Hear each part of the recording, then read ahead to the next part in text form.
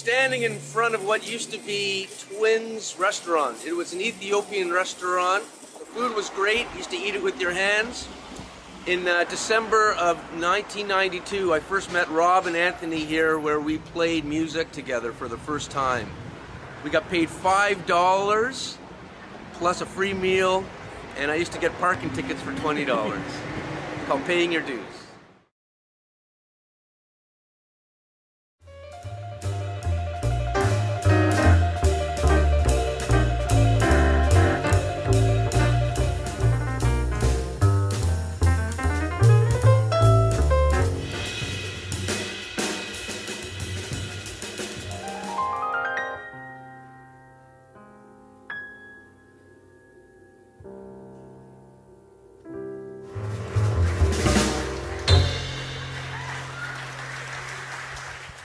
Well, 20 years ago, we all met through a mutual friend, Corey Manders, who was actually a tenor saxophone player. I think he played soprano too. But he's the guy who kind of hired us to play at Twins. And that would have been the first time that this trio, plus Corey, played together. A few other gigs happened as a quartet with Corey on the span of that first year, but then it eventually morphed into a trio. And Steve sort of took the reins and turned it into a piano trio. I met Anthony, and he gave me this tip to give Corey Manders a call, because there was there's a gig that Corey needed bass players for sometimes. And I was at a funny time, you know, I was on the verge of maybe quitting music and going to British Columbia and becoming something else. And so I just happened to call Corey, and it's true, he needed a bass player. So I showed up at Twins, and there was Steve Koven on piano, and Anthony McKelly on drums, and I was playing bass, and Corey was playing sax. And my life changed because of that, because we started, Steve liked the music and started a band based on that meeting, that chemistry of that time.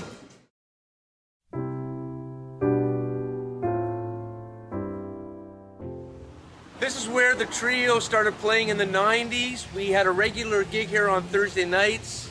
It was the beginning to where we are now.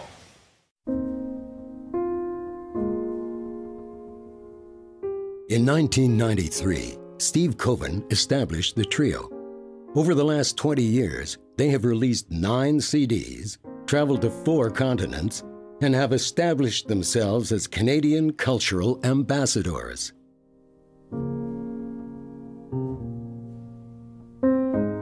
Their music is played on radio stations around the world, and over a dozen of their compositions have been used in national and international TV and film productions.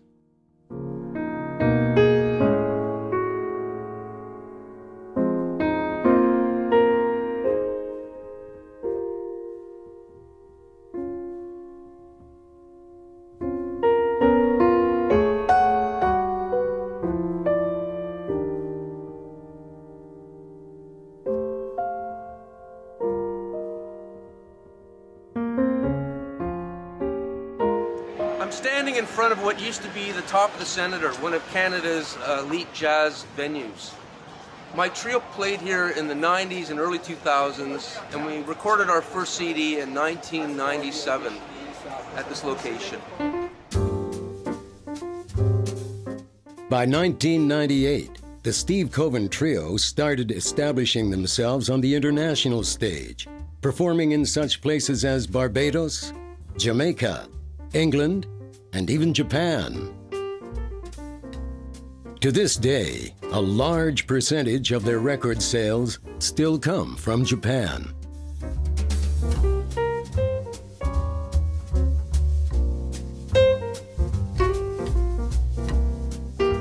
In 2007, the trio's composition, Bogota, was chosen as one of the best new jazz releases in Japan, and was released as part of a compilation series called Jazz Bar.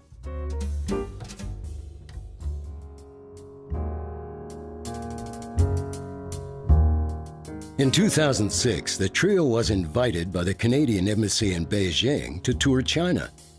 They performed concerts, as well as conducted master classes in Shanghai and Beijing.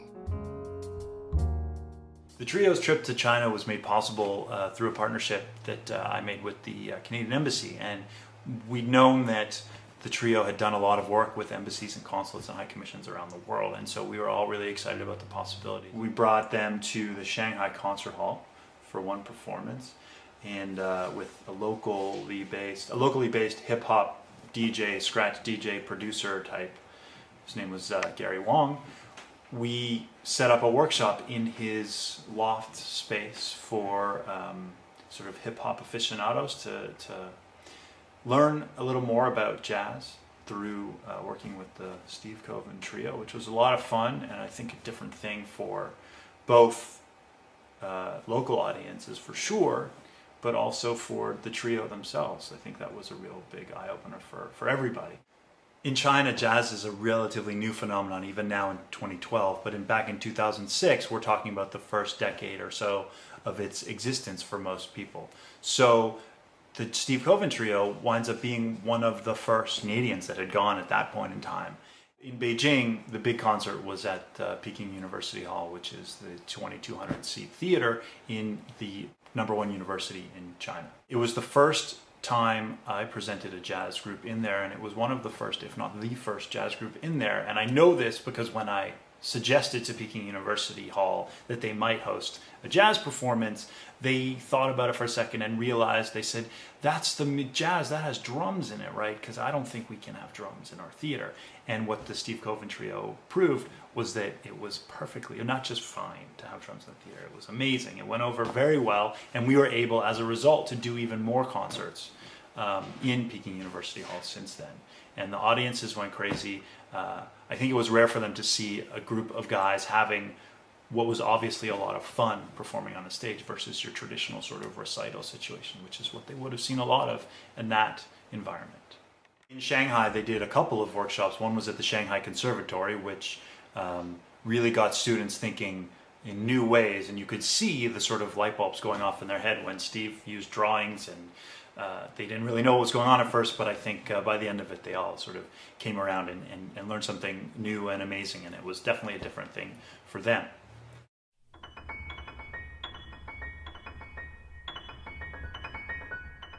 One of the greatest things about touring to new parts of the world is being exposed to new cultures and using this experience to create new compositions.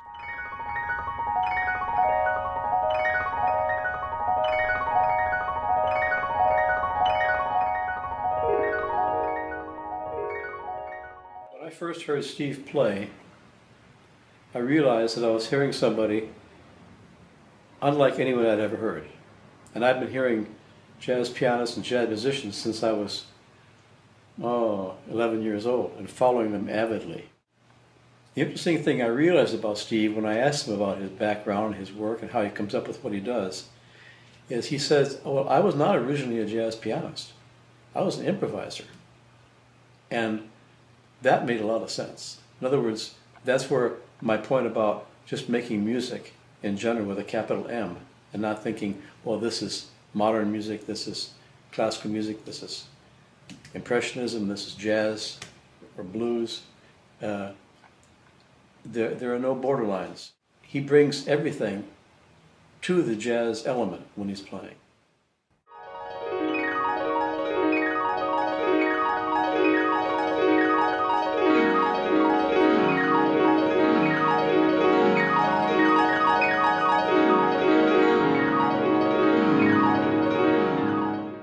And there's not only Steve, there's the trio, which I think is an extension of Steve's philosophy and feeling. I one time said to Rob Clutton, because I said, Rob, sometimes Steve just starts something, and you can't tell by what he's doing where he's going. It may end up being in this tune or that tune. It starts with something abstract. So how do you know what to do? He said, oh, I know.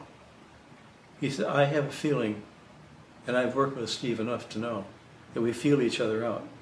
And you really get that impression when you're listening to that. It's a wonderful blend.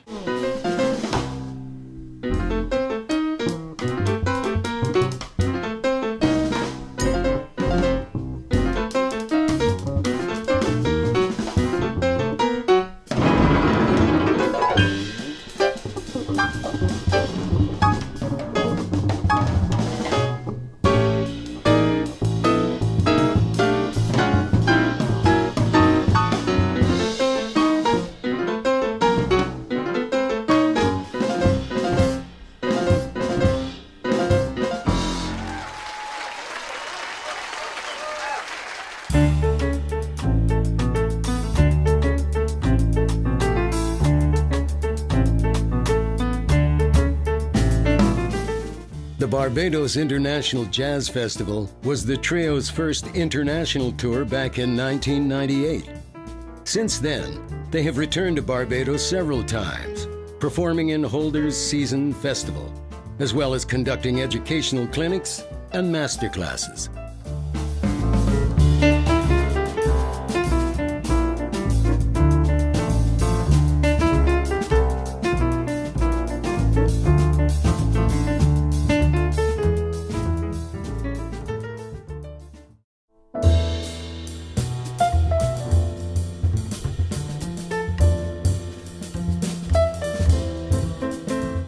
Probably one of the most memorable concerts we put on over the last 20 years was when we performed at the University de Nacional in Bogota, Colombia. Due to the heavy traffic, we arrived to the venue a half an hour late, where we were greeted by 4,000 screaming fans chanting, "Steve Koven Trio! Steve Koven Trio!" Who would have ever thought in Bogota? We were like the Rolling Stones. It was an incredible experience. The building behind me used to be home to the Montreal Bistro, another one of Canada's premier jazz venues. In 2000, my trio recorded Not by the Elbows, our third CD here. The owners, Bridget and Lothar Lang, were great patrons of the jazz community, and this was a very wonderful, magical place to make music. That Steve Koven played first the first time in 1996, and of course again in 1997 as a pre-opening act for the Oscar Peterson Trio. If you didn't succeed the first night, you would never come back, and because you played more than 2 or 3 or sometimes 4 times a year there, that means you were okay. Not only okay, you actually graduated from a solo night or from single night performances to a 5-nighter, and very few Torontonian bands or Toronto bands could do that one. I'm told that when Igor Stravinsky, the great Russian composer, came to America, and he came up to the immigration people, and they asked him, what he did, what his profession was, and he said, "I am an inventor of music." Well, I thought about that when I heard Steve Koven play in his group, and I think that is exactly what fits him as well. He creates music on the spot, and that music is memorable.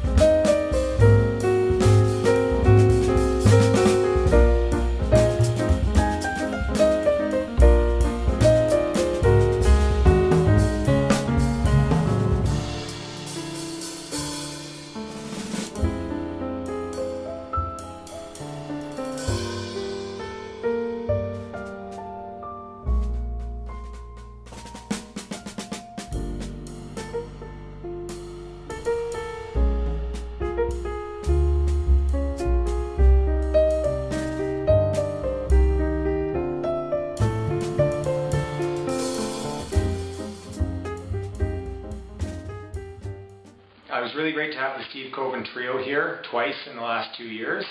They played at the Baja California Jazz Festival at Cervantino, and this year they're going down to the Monterey International Festival at the University of Monterey. They're great representatives for Canada, laid back, outgoing, if you can have the two together, and great ambassadors for Canada. And you don't have to know anything about jazz to enjoy the performance.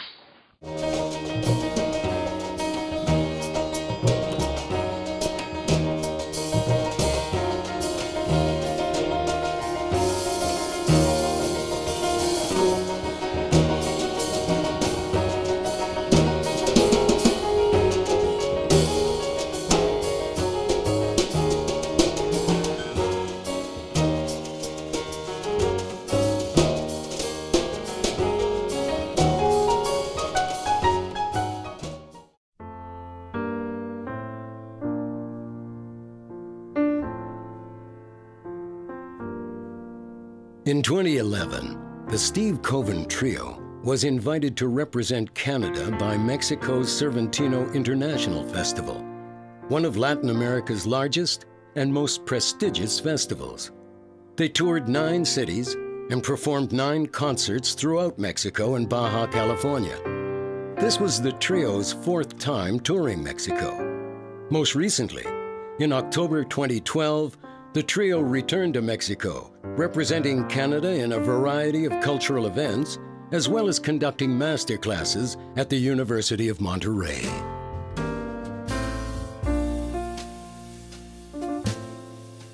I feel very proud and fortunate to be a Canadian and live in a country which supports artists and the development of culture.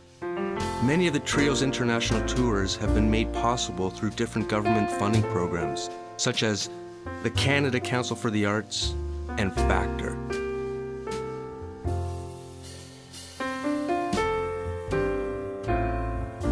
On these international tours, often we're the only Canadian group on the rosters. Along with this comes a certain responsibility and a sense of pride representing our country on international stages. So here we are, we are at the end of the trip of Steve Koven and the Steve Koven Trio. This has been a very successful event and trip, not only here in Monterrey but also in Mexico. I'm very grateful, that they made the time to come. This is great, for the relationship that Canada enjoys with Mexico. We look forward to your next visit. Thanks.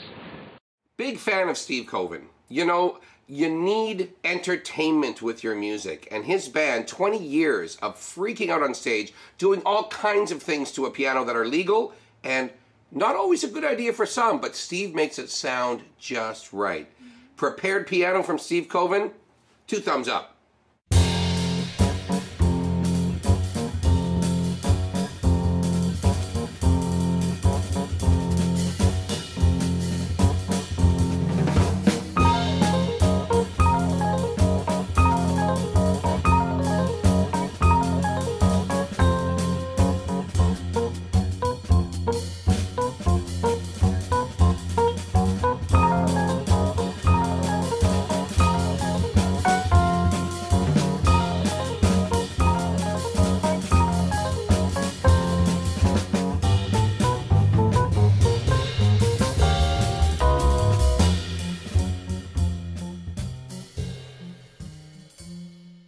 One of the most important things to remember about this trio is that we've been all over the place, and really there's been no management, there's been no publicists involved, there's been nothing other than 3 people and a great leader.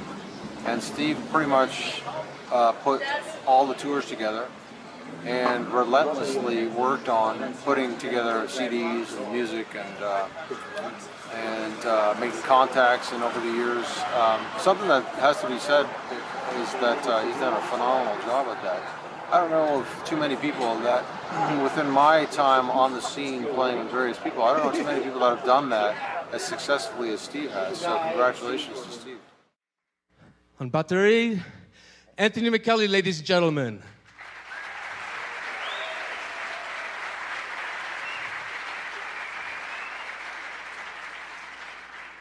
Bajo, Rob Clutton.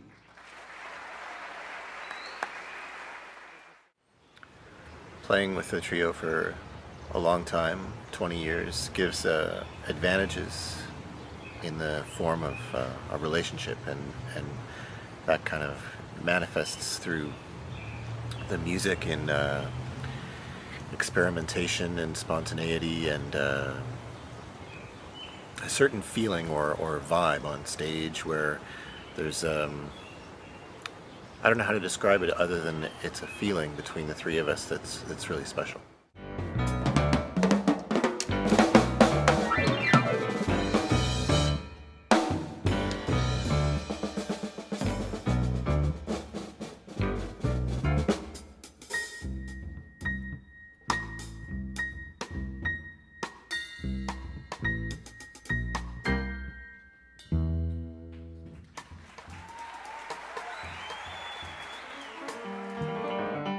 Personally, I believe that one of the trio's appealing qualities is that we enjoy being spontaneous and taking chances while we create.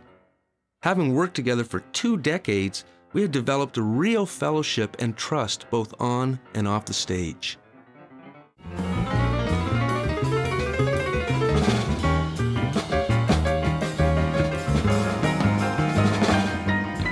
We have definitely succeeded creating music and at the same time enjoying each other's company.